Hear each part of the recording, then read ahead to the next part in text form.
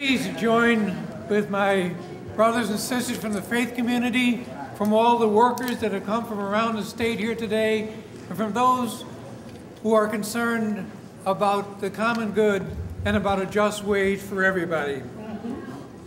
Since the economy recovery began in the mid-1990s, figures show that the economy has grown by 12%, corporate profits by 46%, and the stock market by 92%. Yet median income for workers has contracted by 3%. The result is the United States has become the most unequitable and unequal nation in the entire advanced world.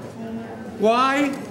Well, as the economist Alan Kruger notes, it's because of the steady erosion of the norms, institutions, and practices that maintain fairness in the U.S. marketplace. As a result, while companies these days tend to pay lavishly for talent at the high end, they tend to treat frontline workers as disposable commodities. Yes. This is not right. No. And this is because companies are having trouble making money.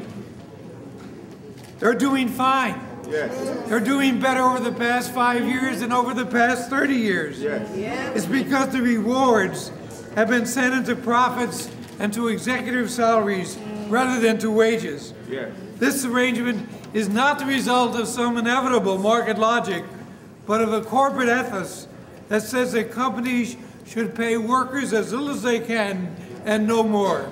Yes. A living wage, then, is a moral imperative for our affluent society, and unions are the best way to ensure that this becomes a reality.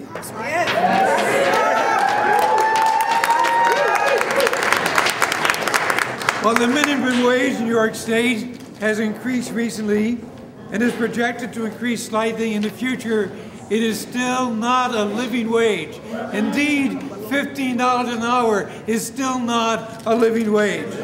May our government then hear the cry of the working poor and pass legislation that will provide a living wage. Yes. Only then, and only then, will our state's budget be a moral document that addresses the basic needs of all the members of the New York State family. Let it be such. All right.